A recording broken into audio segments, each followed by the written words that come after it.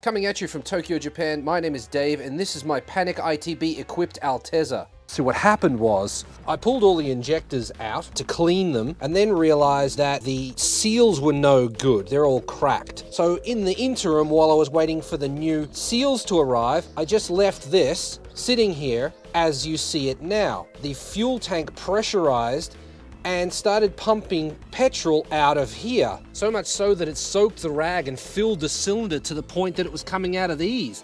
It filled up my vacuum block, was dripping out of my ISCV, so I've pulled all that apart. It's got that much oil in it and that much gas.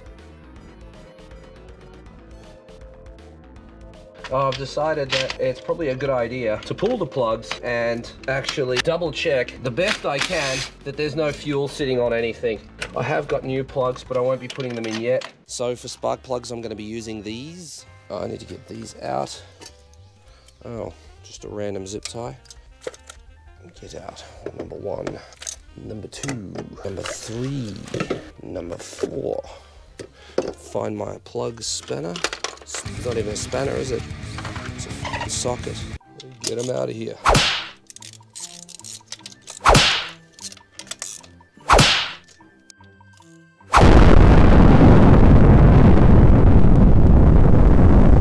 Can run them out with that.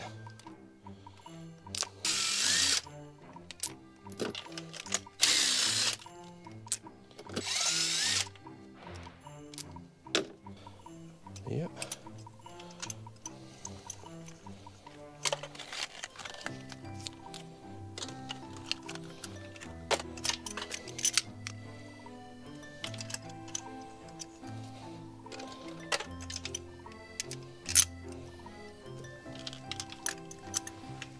Well, I've got it all back together. This side's all done. It's got oil in it. It's got gas, it's got new plugs. There's nothing left to do now than try and start it. So this is either going to be really good or really bad.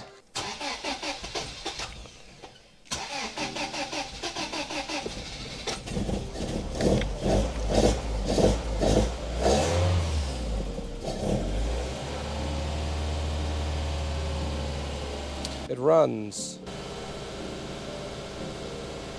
Oil pressure's coming up.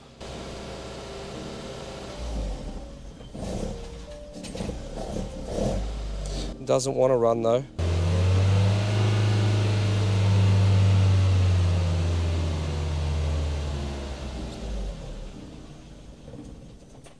It just won't idle anymore. Why won't you idle anymore? The ISCV wasn't plugged in. Wanted to idle, it just couldn't. Because I didn't plug in the thing that helps it idle. Makes sense really, if you think about it.